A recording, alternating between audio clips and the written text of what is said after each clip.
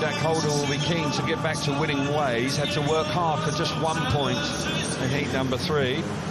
But here we go. Heat number 7. Start Marshall, walks away, tapes her up.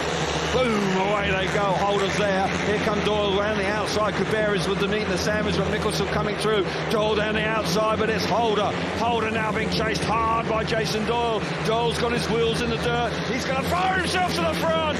What a ride from Jason Doyle. Yeah, fabulous first lap from Jason Doyle. He's always just sticking with the wide line. Oh, Jack Holder nearly got back up the inside. Jason Doyle had to work really hard to find all the extra traction that he needed.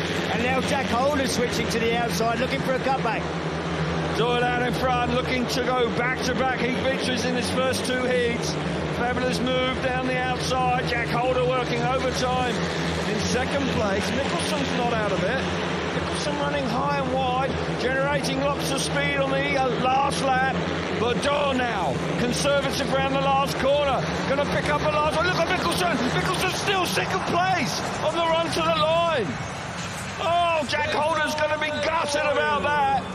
He followed Doyle through the last corner, and Mickelson was really working hard, never threw the towel in. I don't think he realised that Mickelson was there. Exactly right. And for my money, Mickelson's still second place. There it's confirmed. Doyle wins for the second time this evening. 3 points for him.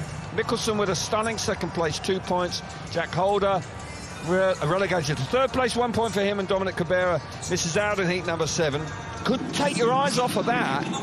Doyle was superb early on. Holder looked set for second place, but Mickelson had other ideas. Yeah, Mickelson, he just raced for all 4 laps, tight going into the first turn there between Cabrera and Holder, but Jason Doyle, look at him working overtime on the bike. Just the bike snatches in the deep dirt. Fortunately for him, he doesn't go as wide as Martin Vasiluk did in his ride, clattering off the fence. Jack Holder at this point thinks, okay, inside's working for me, got this dialed in. But Doyle, he had generated lots of speed out in the deep dirt. Didn't really know where to ride the rest of the race. He would go inside one lap, outside the next. Probably foxing Jack Holder, not knowing what to do. But look there as they run into the line.